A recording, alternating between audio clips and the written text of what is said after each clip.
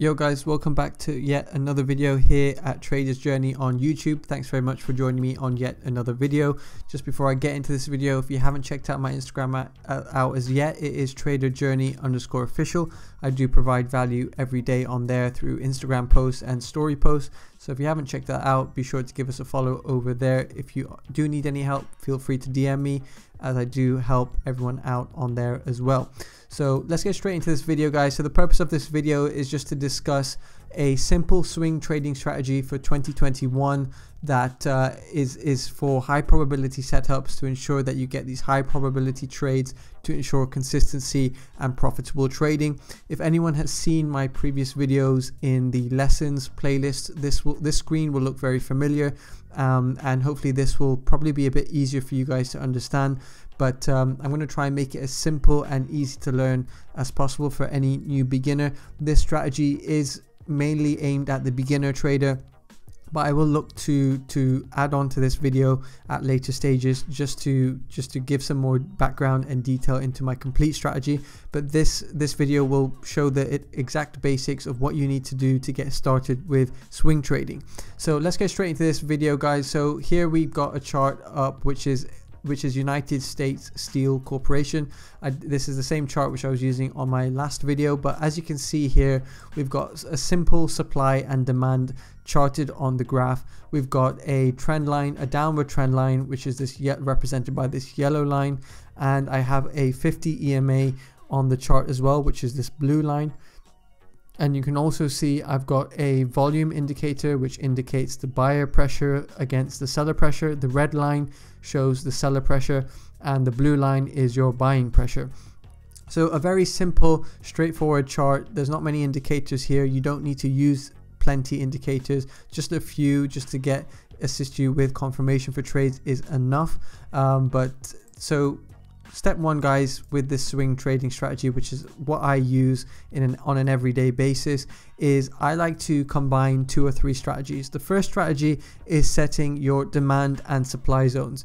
I will create another separate video just going over how to accurately set these sort of areas up, but in the most basic sense of it, it's highlighting the areas where you see imbalances, where sellers take over or buyers take over. Now this green sort of section here is where I know from historical price points, we know buyers have taken over the stock price and created a surge in the stock price.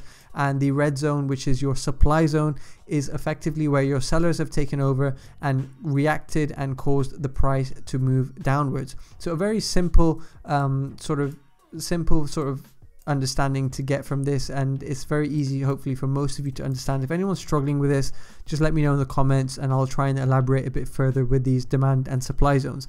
But it's essentially where sellers or buyers take over the stock price. So as you can see, I've done this here on the 4-hour chart for United States Steel Corporation. Very quick and easy way of doing it. You've seen the highest point in this particular triangle and you've seen the lowest point, which has caused a surge with the buyers and the demand. So we can see here from the previous point, it's reached this area of demand, the price has surged upwards, and again it's happened a third time in this triangle where the price has hit that particular area of demand and buyers have pushed the price upwards.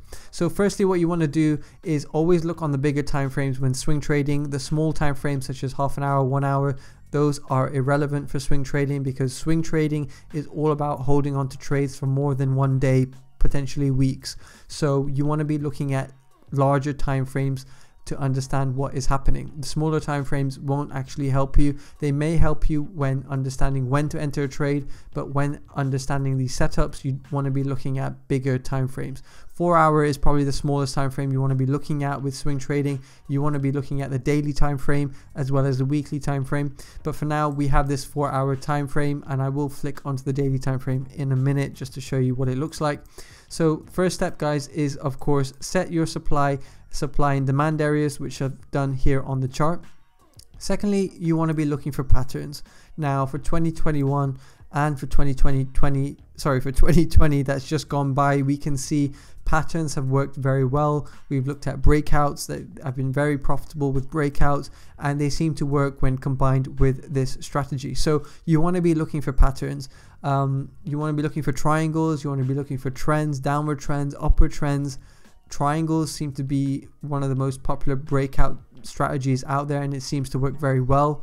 It works well for me, so definitely combine triangles into your strategy. Look for these patterns. So in this particular instance, we've got a downward trend. So I followed that across, and it's now seeming to be a triangle which has formed here. And what's very interesting is it's held the demand area, which has been great. It's held the downward trend area, which is another area of confirmation, and you've got a triangle setup. I will draw the triangle setup just so you guys can see that clearly.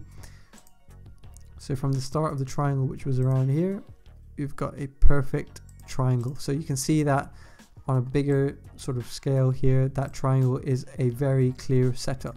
So look for the patterns, look for your supply and demand areas. And now secondly, this is where you want to be understanding where to enter the trades and when to exit trades. So knowing that we have a key area of demand here, you know that this is you want to enter the trade as close as possible to your area of demand to ensure you have a high reward to risk ratio. So just to add on to that, guys, you can see here I have the EMA line, which this is a 50-day EMA. So if you go into your settings, you can change the length. At the moment, I've got a 50-day EMA, which is good for swing traders, and that just helps me understand whether we are going into a downward trend or upward trend. It helps me give extra confirmation to any trade I'm looking to enter. At the moment, we're hugging that 50-day EMA, which to me seems very good as we start squeezing in this triangle. As it stays above this 50-day EMA, that is extra confirmation for me to go long on this stock. Now the next and last and final confirmation which I look for is buy versus sell pressure. Now you can see here on the bottom, this is the indicator which I have up, and it's quite easy to understand, so I'll try and explain it in its most basic form. When the blue line is above the red line, that proves that you've got more buyers than you do sellers. When the red line crosses above the blue line, that just proves you have higher sellers against versus buyers. So as you can see from when you compare the graph to the chart, you can see as buyers picked up and sellers dropped, you saw a surge in the price. So this is simple supply and demand strategy, and you can see as the blue line has stayed above the sellers, the price has continued to go up. So this is an extra confirmation which I use. I always look for additional buyers, more buyers than sellers, which will cause the price to move upwards. So in this particular point here in this 4-hour chart, you can see buyers and sellers are starting to fight. As the blue and red line move closer towards each other, they are fighting against each other to move the price. And as they move apart, that is where you see your bigger moves. For instance, here on the 24th of November, as sellers started to drop, as buyers started to increase, you saw this massive green candle. So that is another area of confirmation which I look for. So a very simple strategy and very easy to use. So what I'm looking for here in particular for before entering this particular trade, this would be a swing for me, and knowing how many days you'd expect to see the stock reach the next level of supply, it is at least a $2-3 move, which is enough to make a significant amount with swing trades. You want to make sure you have got enough days till expiration on your contract. So I would at least get 2 or 3 weeks of expiration for this particular trade. Now, what I would finally wait for 3 areas to confirm before entering this trade. I would add an additional indicator just for pure volume. You want to see volume. This indicator on its own just shows buyers against sellers, which is great, but you want to see volume as well. Let me see if I can add that indicator whilst we are here. So you simply type in volume, and there you go. There's your, so as you can see, volume is fairly low compared to the previous larger moves we've seen in the stock. So I want to be seeing volume above average. So you want to be seeing volume at least up with these large green bars where we've seen larger moves. So as we're squeezing in this triangle, as it exits, you want to see volume spike, and that is your additional confirmation. So the last thing that I'd like to say as well, guys, is you need to ensure when you're doing these swing trades, you have got all these boxes ticked. you are exiting an area of demand, you are exiting an area of a triangle, and the price is squeezing, waiting for a breakout. You want to see your volume is well above average to ensure you've got enough volume and momentum to push the price to higher levels. You then want to ensure your buyers are higher than your sellers, so make sure the blue line is above your red line, or if not, it is just about to cross the red line. That is good enough confirmation. And you want to ensure before entering a trade you are just above a key price level. Now this key price level in this instance is the price of 17.05. so come Monday or Tuesday, if the price goes above, continues to break this triangle and breaks above 17.05, that is your next additional confirmation. And your last confirmation is to ensure it's above the 50 EMA, which it currently is, which is a strong sign. And this candle wick shows you've got buying pressure just at that level here, which is again additional confirmation. So a very easy strategy, guys, to understand. Just before I end here, I'm going to go through a couple more scenarios so you guys can understand that this strategy is adaptable to every other stock and situation. It doesn't have to be one particular stock. You can adapt it, and I'm going to show you that now. If this is enough for you guys can log off here, but I'm going to go through a few other stocks just to go through, and hopefully it will make more sense to you guys as well. So this particular stock was United States Steel Corporation. I'm going to go through, let's say Tesla. We went through, I guess on the last video, but I'll show you this again. As you can see, we're in an upward trend on the 4-hour chart. Now would not be a good time to enter, as it would appear that you're chasing the stock at 4-hour. It does seem to be overextended. Considering it is on a upward trend, you want to make sure the best point to enter this trade would be on the retracement of the stock back to the trend line. So I would wait for this stock to come back to the trend line, retest, and wait for buying pressure, and then re-enter to catch the impulsive move. Right now it's already gone through that impulsive move, having touched the trend line, so right now you would be chasing, so it wouldn't be a safe entry. So these sort of things you need to evaluate when trading these types of stocks. You need to think outside the box and look for a safe point of entry and a safe point of an exit area. You need to plan for the entry and exit for every trade. Right now, going over what we did previously in this video, you can see buying pressure is well above selling pressure, which indicates that the price is going to continue to move upwards. But right now, what's very interesting is buying pressure seems to be dropping, which hence you can see it pointing downwards. Selling pressure is also dropping, so volume levels have dropped as we ended the year. So this would be on watch to see what happens, but what you'd expect based on this trend line is you'd expect this to retrace, to come back to the trend line, to ensure that would be your safe point of entry. Now, the second confirmation, which we again went over in the previous scenario, this is the 50 EMA, which is this thin blue line. Let me see if I can make it slightly bigger so you guys can see that. That's better. So you can see this blue line, and the blue, when this 50 EMA is still intact, which it has been, that is a key, an additional confirmation to go long on the stock. And if it's still intact, the price will continue to move upwards. What would be a good indication of the reversal of this trend is if it breaks that 50 EMA and you see strong reversal below that line. That may be an indication that a reversal is about to happen. But I'm not going to get into that into this video. This is purely spotting the trends and playing the trends. So in this instance here, where you saw on the 21st of December, there was a retracement back to the trend line. As it hugged the 50 EMA and you saw buying pressure push above the 50 EMA, this would be a very good point of entry. Either the second green candle or the fourth green candle, that would be your point of entry. And that is the safest point of entry for these types of trades. You don't want to be entering a trade when it's already extended and already made that move, that impulsive move. If you're not understanding the impulsive and retracement terminologies, please be sure to check out the previous video which I uploaded, which goes into those details. So that again, so this just shows that you can adapt this particular strategy to any other stock.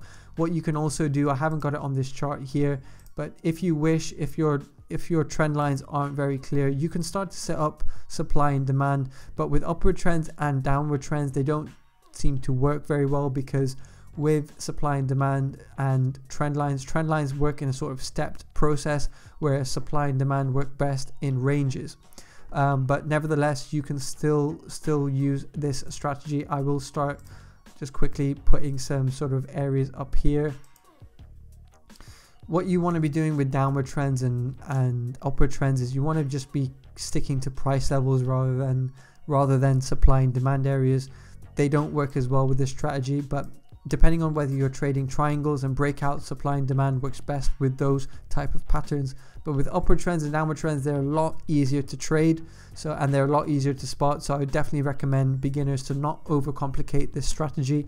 Look at the trend and try and play the trend as simple as possible, rather than drawing additional stuff on your charts and giving you extra confusion. But this can be used as extra confirmation if you so wish.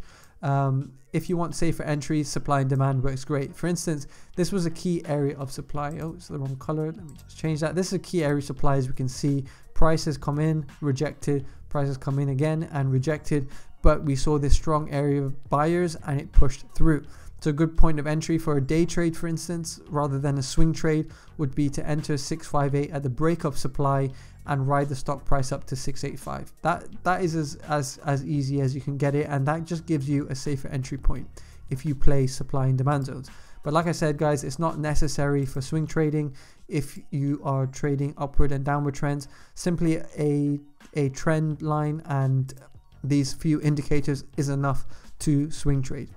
So that's as simple as it gets. And keep in mind as well, guys, your trend line doesn't have to be extremely accurate. I know sometimes price points sometimes miss it, but not in this instance. Like here, for instance, the price point didn't actually hit the trend line, but it was near enough.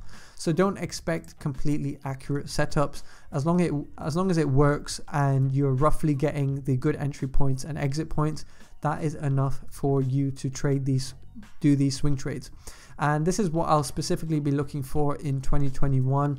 It's going to be a very straightforward strategy, and I'm hoping most of you can benefit from this strategy as well. Just before I end it here, I'll just do one more final scenario just before I end.